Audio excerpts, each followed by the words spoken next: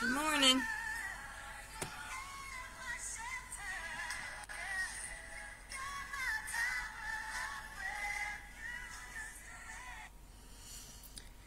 Okay, good morning everybody. Today is January 11th, 2024, Thursday. And we've got a special Bible reading today. I mentioned yesterday that I may do a video about some of my visions, and so here I am. And we've got lots of Bible verses to go through with that, so I will try to make this as quick as I possibly can and try not to get too long-winded. I began with a few minutes of that song at the beginning, hoping that it would give people time to get on, because I know some people like to be on here at the live. But if you can't make it, then obviously welcome to the replay. So leave me a comment to let me know you're here. If you have any thoughts or anything as we go through this, feel free to leave it there. And if this video encourages you or blesses you in any way, then please feel free to share it. I will also be uploading it onto YouTube later. That is, my YouTube channel is A Mom Looking Up. I don't do much there, but videos like this I will upload there just to make it easier to share. Let's see, I've got something weird going on here. I'm on my laptop this morning instead of my phone, so I'm hoping everyone can hear me just fine. Alright. So let's get started. Oh, good morning, Tracy. Oh, I'm glad it's beautiful there. It's beautiful here today, too. It's kind of cold, but it's winter, so it's supposed to be cold, you know. But, yeah, I'm glad you're here. Thank you. Let me clean my glasses real quick. Okay, so, I had been thinking for a while about organizing some of the visions the Lord has given me.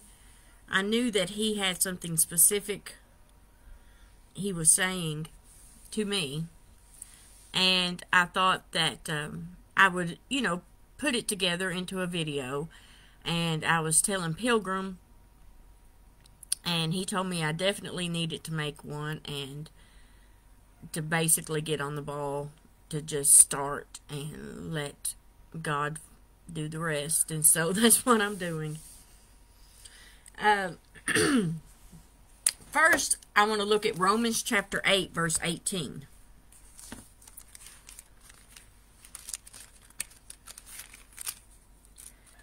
Sorry, I have to turn to that page real quick.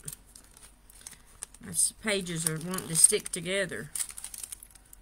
Romans chapter 8, verse 18. This is the New Living Translation. I usually like to do New King James for actual Bible memory and study, but I don't have that particular Bible in front of me, so I've got the New Living. Romans chapter 8, verse 18. And this is the theme of today's video. What we suffer now is nothing compared to the glory he will reveal to us later. For all creation is waiting eagerly for that future day when God will reveal who his children really are.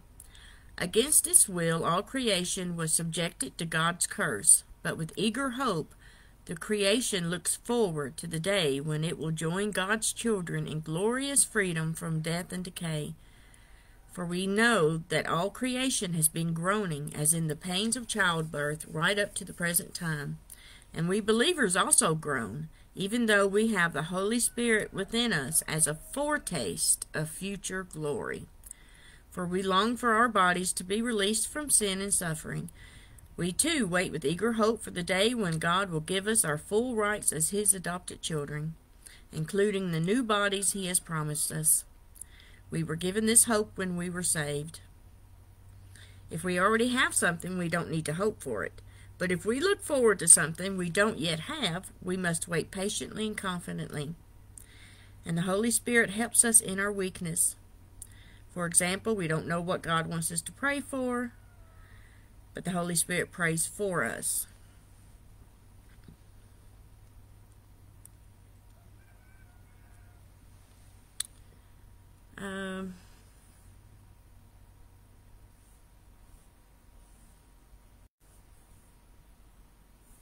You know what? I really don't know why I chose that. Because the verse I'm looking for, and perhaps you know where it is. I don't know why I wrote that down.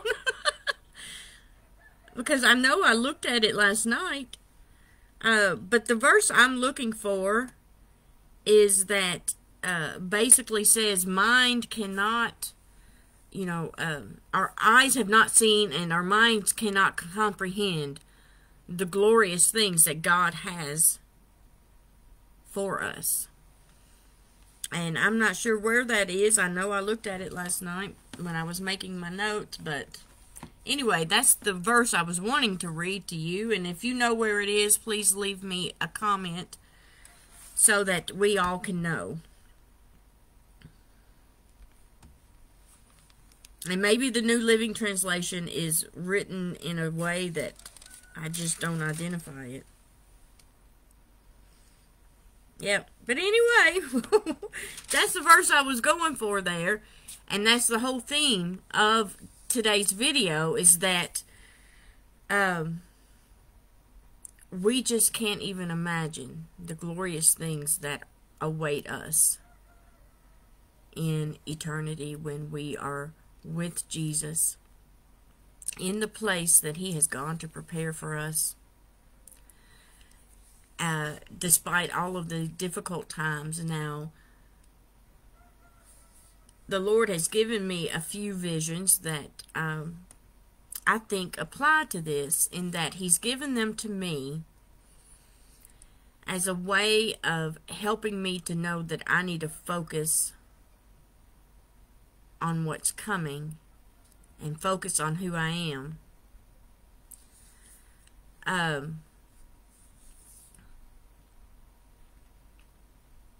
I'm sorry. Yes, Miss Linda, you can call me whenever we're done here if you want to.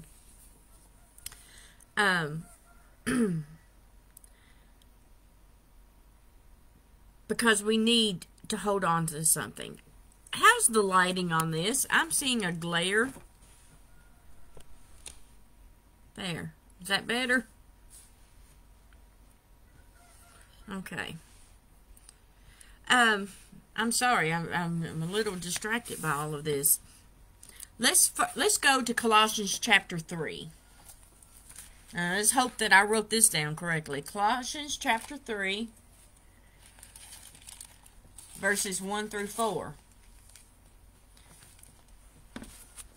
Since you have been raised to new life with Christ, set your sights on the realities of heaven, where Christ sits in the place of honor at God's right hand.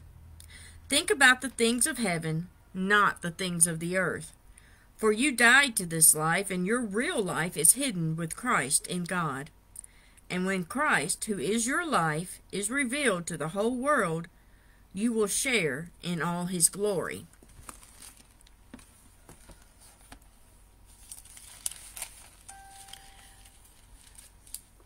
Yeah, I think that's what it was. The Son.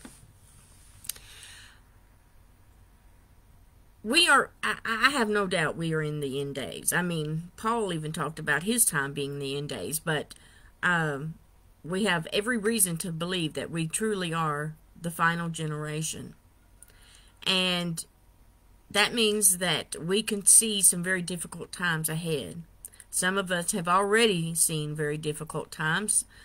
Just living can bring with it a lot of sorrow, heartache, anxiety, that sort of thing. Now, we've already discussed about casting our burdens upon the Lord. We talked about that a couple of days ago. And I think the Lord has shown me these particular things by way of telling me, okay, when things get tough and things are scary, think about this.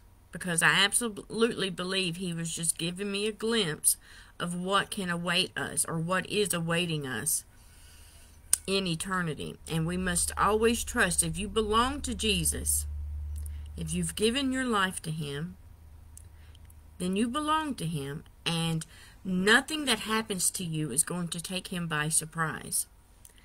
And yes, there's this thing called free will. And he will not violate people's free will. He has limited his own power in such a way that he gave us free will. And that's why bad things happen. That's why there's evil in the world and all of that. It's because people have free will.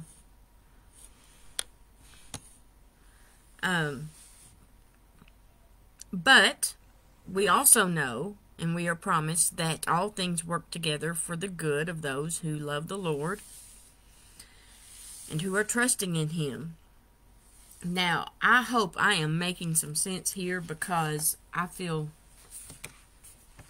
this glare here is kind of throwing me off. So I want to look at Philippians 4:8. It says, Now, dear brothers and sisters, one final thing. Fix your thoughts on what is true and honorable and right and pure and lovely and admirable. Think about things that are excellent and worthy of praise. Keep putting into practice all you learned and received from me. Everything you heard from me, okay, that was just Paul there.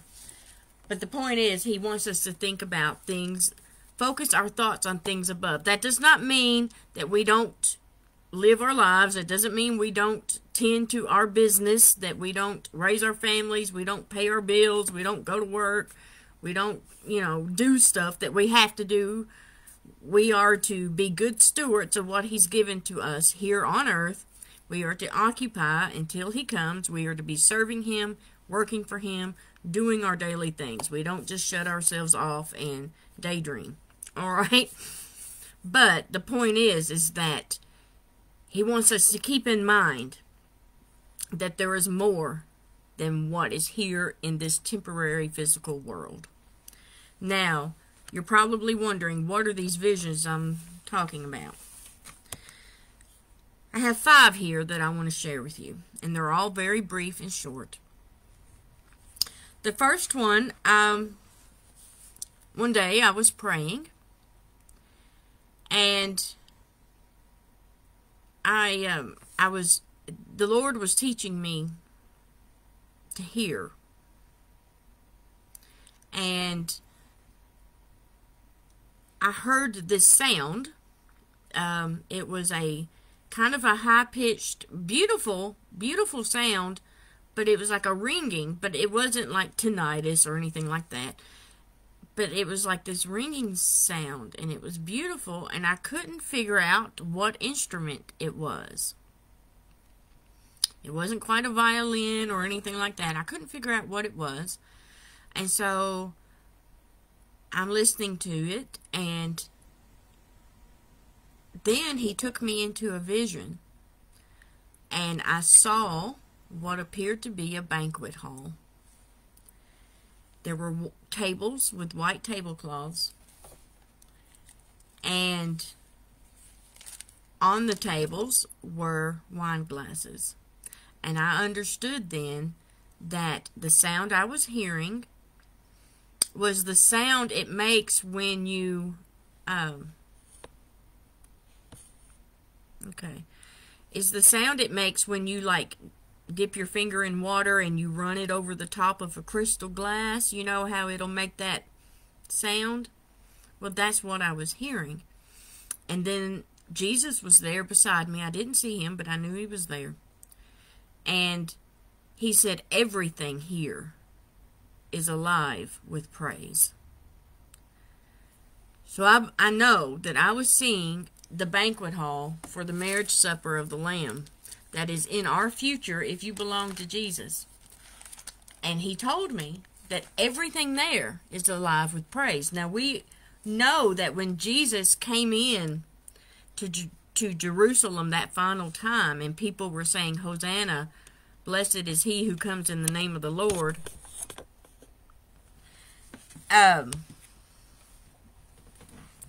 that the Pharisees, of course, fussed and said, tell these people to be quiet. And Jesus said, even if they are quiet, even the rocks and stones will cry out.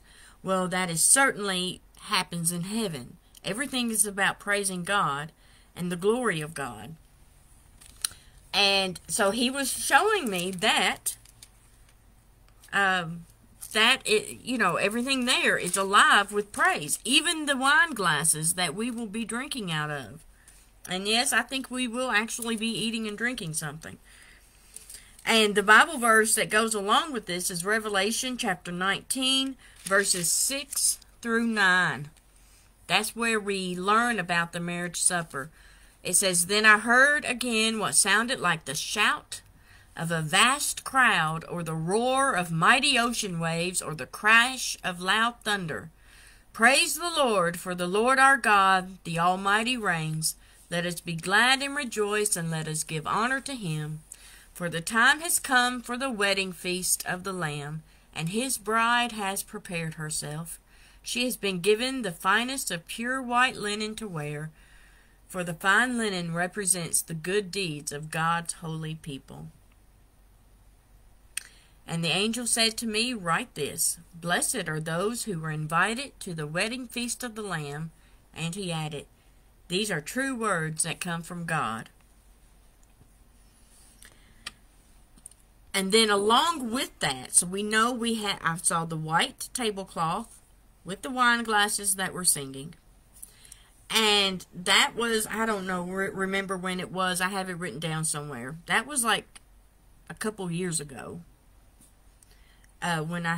Maybe last year or the year before. But anyway, just a few weeks ago, I was laying in bed, and actually I was trying to go to sleep. And all of a sudden, I have this mental image. So let me explain. When I say I had a vision, it is like just these random mental images that come to me that are not provoked, have nothing to do with anything that I'm doing or that I'm thinking about or whatever. And when you get these sort of things, or when you're talking with the Lord, you just know, okay? You just know. Your spirit confirms it within you. You know. So I'm laying there just trying to go to sleep, and I see a very simple image. There were glass shelves. They could have been crystal, but they were, to me, they looked like glass shelves, stacked up on top of each other like a bookshelf. But all I could see were the shelves, and white plates standing up on them. The plates weren't lying down flat like they were stacked. They were standing up like they were being displayed. White plates on glass shelves, and lit from behind. So like somewhere behind the shelving, behind the plates, was just this pure white light. It wasn't like a light bulb or whatever. It was almost like lightning is how it looked. And it was just lighting this up. And I understood that there's the plates, okay? I've been shown the the banquet tables, and I've heard the wine glasses, and now they're the plates. They are still on the shelves. They haven't been, the table hasn't been set yet completely. The plates aren't on the table yet, but they're there and they're waiting. And, you know, that just seems so random, I know, but that's what I saw. And I think that he's giving me these images to remind me when things get tough, I'm to remember this. Because this isn't all there is, you know. This life isn't all there is. And so now we go to Psalm 91. I will not read all of this because I don't want to take up too much of your time. But we look at Psalm 91, which is the chapter I consider my chapter. I mean, I love them all, but Psalm 91 is what got us through the that thing that came around in 2020 and shut the whole world down. That's what got us through it. But Psalm 91, if you don't know it, go look it up. Read it. Let me get a drink.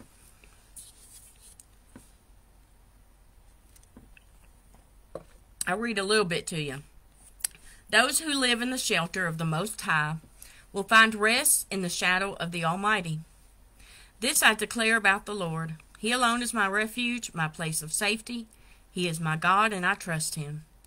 For he will rescue you from every trap and protect you from deadly disease. He will cover you with his feathers. He will shelter you with his wings. His faithful promises are your armor and protection. The focus here is those who live in the shelter of the Most High will find rest in the shadow of the Almighty.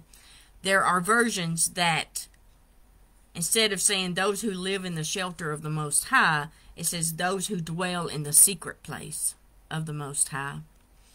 And I believe that he has allowed me to see the secret place, or at least my secret place, my little corner of it. I don't know.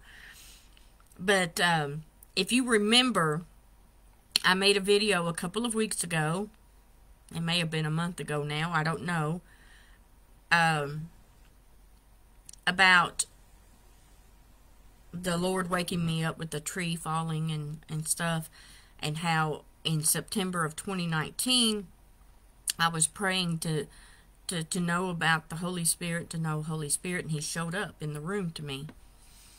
And so after that is when all of these, you know, I started having these visions.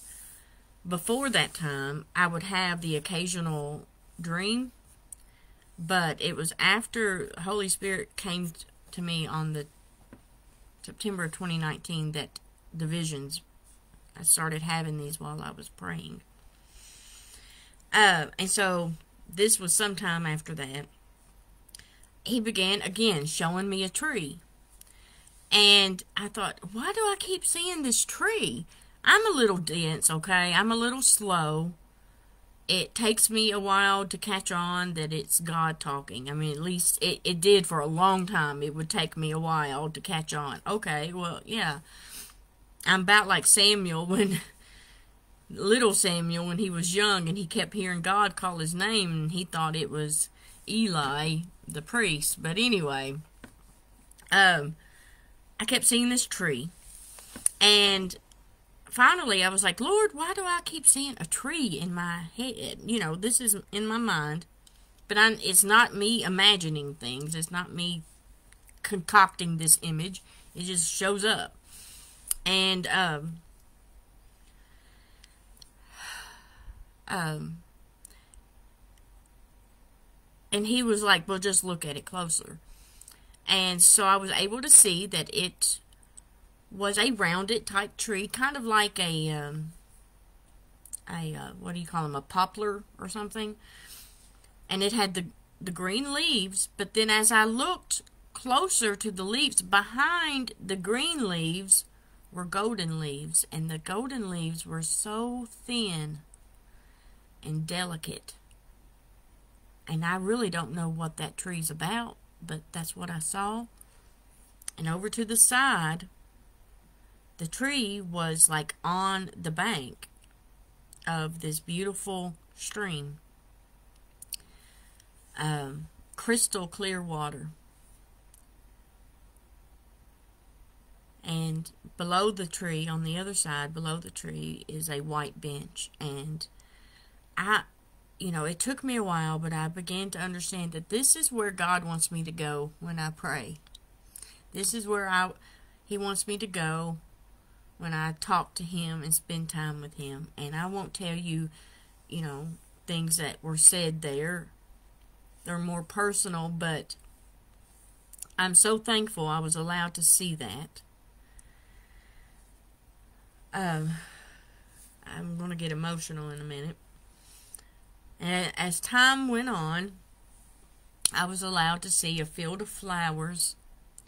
It was like, as time went on, we're talking about months here. It was like, am I going to see beyond this? And it was like Jesus started just walking with me. And I began to see a field of flowers. It started off with red tulips, just a field of red tulips. And then it turned into a field of lavender. And then it became tulips again, only they were yellow tulips. And then pink tulips. And it was like I was walking, but it wasn't like I was walking from field to field to field. It was just like it was changing. And I just can't describe it, okay? I just can't describe it. And then I found myself on a bridge. And this is the vision I was telling Pilgrim, and he told me I had to tell it. I was standing on a bridge, and Jesus was there with me, but again, I did not see Him. I just knew He was there. And the sky was so blue. I don't even know how to identify the type of blue. It's, not quite cobalt, not quite sapphire. It's not exactly Kentucky blue. Those of you who live in Kentucky, you know what I mean. But it was just so blue, yet there was a gold mist. Not clouds, but just like gold mist kind of dispersed throughout the blue. And so I'm standing on this bridge and I see the blue, and I look down and there's still the blue. There's no ground below me. It was like this bridge was just floating in the sky. And so there's just nothing but this blue everywhere until I turned, and on the end of the bridge was a white castle. White marble. And I just understood that was going to be mine. And we know that in John chapter 14, Jesus says, I go to prepare a place for you. In my Father's house are many mansions. If it were not so, I would have told you, etc. And I think that was mine. I wasn't allowed to see inside of it. I guess it's not done yet. But I just understood that's what it was. And I know, you all, I'm a reasonable person. I'm not crazy. I am a sound mind. But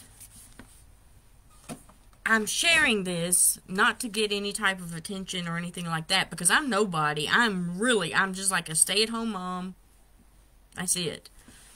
And I'm nobody special. But I think that He has allowed me to see it for my own comfort, for my own encouragement, but also to give it to you. To know that we need to be, when things get tough, when the storms come, we need to focus on Him. When the storms come, we need to focus on Him. And maybe I've given you some mental images now that you can hold on to.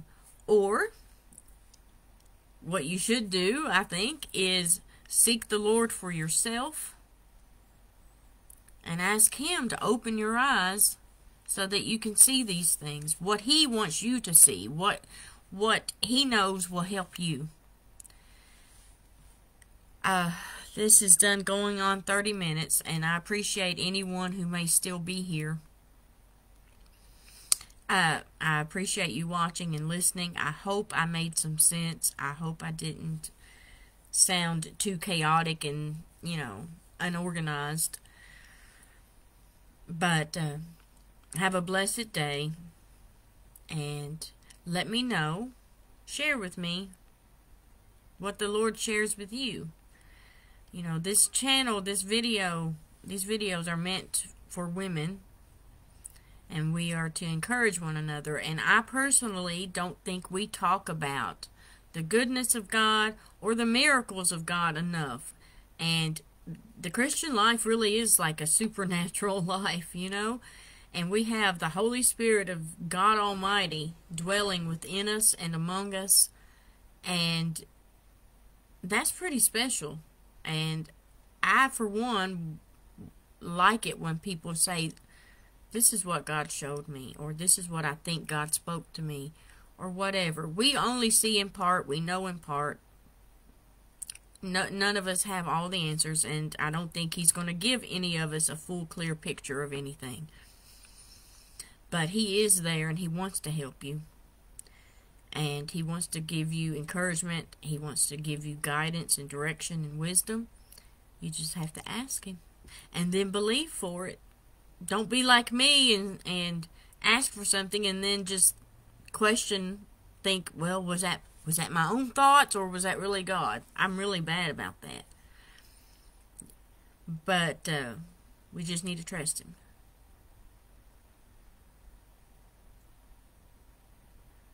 Well, good. I'm glad He has, Miss Linda.